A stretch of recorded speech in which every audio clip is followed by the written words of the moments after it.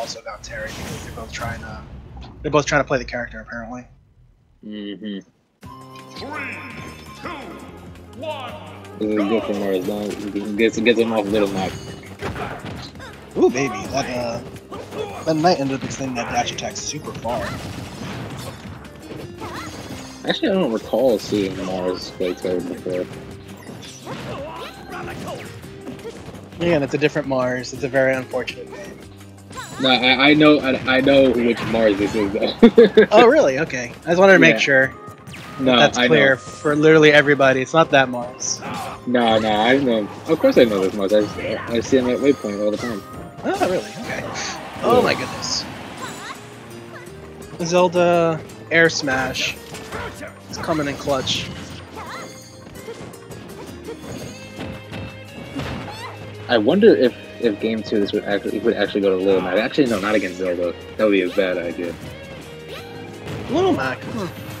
Yeah, because he plays Little Mac. He also plays Marth as well. Marth would probably be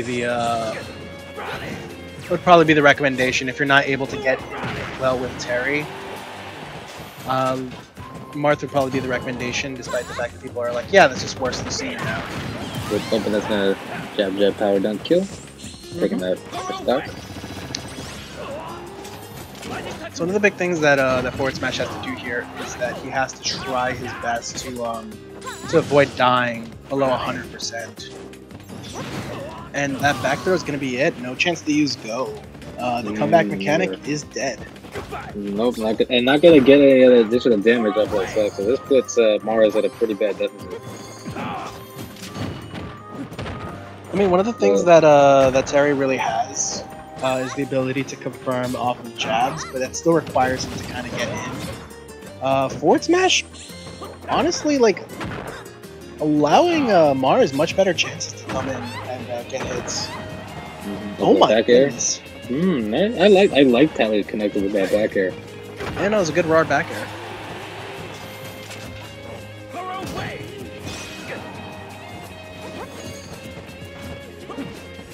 Alright, well, we see Mars is hungry for the kill. Going for that F smash. That's what he was waiting for. He was waiting for that landing.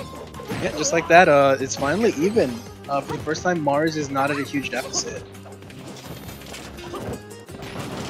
Oh, that was I like that that was brave of Mars to just go right into that with that phantom charged up.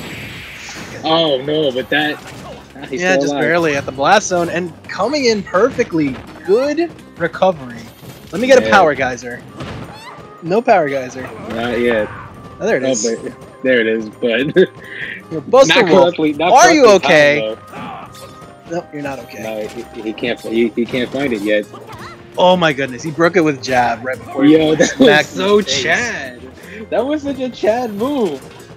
So something, a weird interaction in this matchup is that if he does Power Geyser on the Knight, it will actually be active for an absurdly long amount of time. Oh, yeah. So if FwDSmaSh is not aware of that, that could actually end up being like a major. And then he'll get caught in the extended hitboxes of Power Geyser. Yeah, that would be amazing. Of course, Power Geyser can only hit once, so that only would really apply if you. Oh my goodness! But the out shield will take that first game. Good stuff from FwDSmaSh. You know, Mars with a really good comeback. He was actually playing it really smart overall. He was playing. He was definitely playing from disadvantage the whole time, and was able to actually break open FwDSmaSh's defense really well towards the end. Very nicely done. Yeah, absolutely. Yeah, he definitely came out strong in the end. Alright, so I'm kind of interested. FwDSmaSh was saying that he's learning Terry, or they're learning Terry, I'm not really sure. So I'm kind of interested to see if FwDSmaSh is going to make the change to Terry, or if they're going to stay Zelda. Or nope, they're going to Town and City, and they're both staying. Both staying, okay.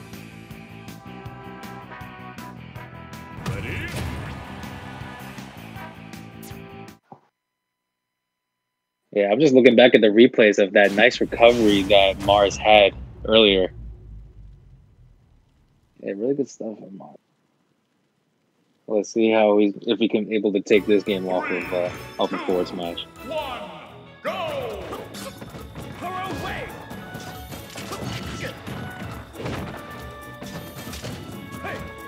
Something that you really have to be mindful of is that despite the fact that Knight actually does have the most range and the most damage at the highest charge level, if a Zelda sees you're approaching, they're going to usually let it rip, so you have to be very careful with how you approach them in those situations.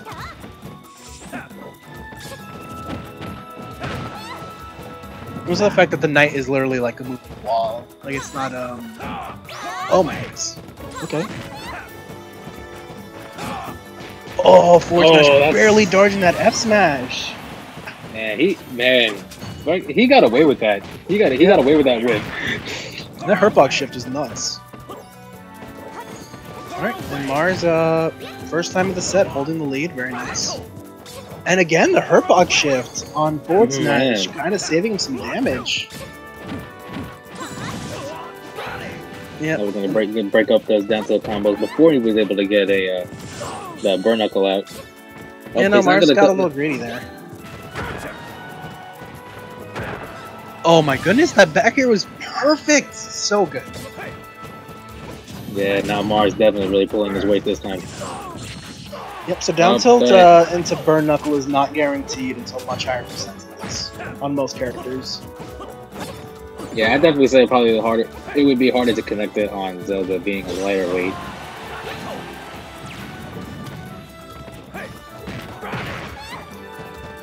Okay.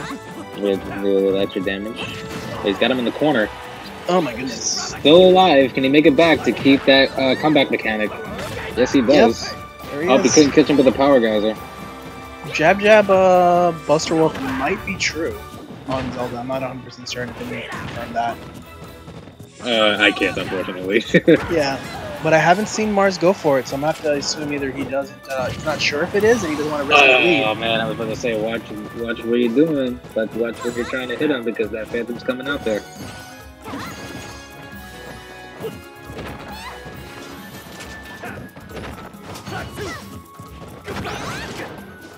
Alright, now Mars has a pretty sizable lead, but FwDSmaSh doing a good job of getting in some damage. Unfortunately, he gave up his stage position by jumping off there. So now he's got to kind of figure out how to get back on safely. And that's gonna be death.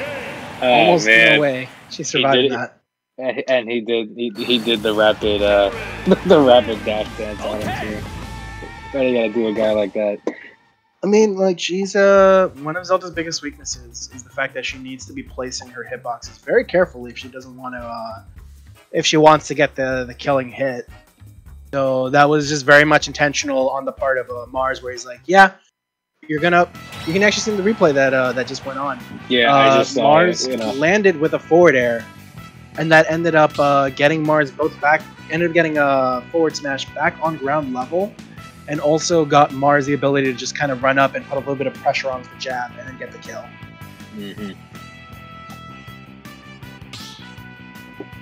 Oh, and killing at 61%, 80% at the end with a back air, perfect back air. Terry's back air is stronger based on whether you're hitting with the tip of his shoe or if you're hitting with his thigh. The tip being the stronger part. And you know, you kind of deserve to get a kill from Terry's back air because it's not easy to hit. It's not that weird. It's not that bad of a move. It covers actually a lot more space than you'd expect it to. Really. Yeah, I know, but I'm just saying, like when you're trying to go. Oh, here we go. Here's the Mars Mac. Oh my goodness, he's like, yo, FD? Poggers? Yeah. Poggers, FD is like, here we go. Now I'm gonna rush you down big time. Is he about to regret this? Punish him. That's a terrible. I don't want to say it was a terrible punish, but he could have just tried to have smash and it would have been fine. Because it covers so much space. Yeah, I mean, just rack the damage on him, man. Back has got that power on the ground. God! Oh my god! He's just pressing buttons! You see what I'm talking about? He's got that power on the ground. Little Mac is little, and that's something that that Zelda kind of has a bit of difficulty with. See me shield break? That did a lot of shield damage though on Mars. Yeah. Like, yo! Yeah, of course. Yeah, that was a nice... He saw that Phantom coming, so just gonna roll behind her and catch her with that KO punch. FwDSmaSh is regretting this counter pick now. Oh, without a doubt. So, He probably didn't know that Mars had a Mac. I mean, I'm assuming most people that have fought him wouldn't have known that, honestly. Oh, this is so unfortunate. This is so unfortunate for so unfortunate for FwDSmaSh because he literally just Oh no. yeah, FwDSmaSh just thought that he was about to fight Terry again, and instead it's like, yo, Yeah, Little Mac, he did not see this coming. homie's advantage. This man's about to duff you. And with that, Mars is gonna take that 3-stock. Wow, man. Little Mac is so funny because it's like, if people who are fighting Little Mac know exactly what they're doing and they don't let him go to FD, it can be such a competitive set, or it can be a blowout in either direction. Yeah. Because Little Mac is never like, he's never just like, it's almost never, it never feels like it's close to Little Mac, because it's either like, yeah, he's getting messed up super hard because the person he's fighting knows what he's doing and is getting him off stage and keeping him off, or he's just taking advantage of the fact that like he has these ridiculous hitboxes that murder people super early. There's no middle ground here. There is no middle ground at all. You're absolutely right about that. I mean, the thing is, if you don't zone Mac out and you don't have him on stage, then you're not playing the matchup right.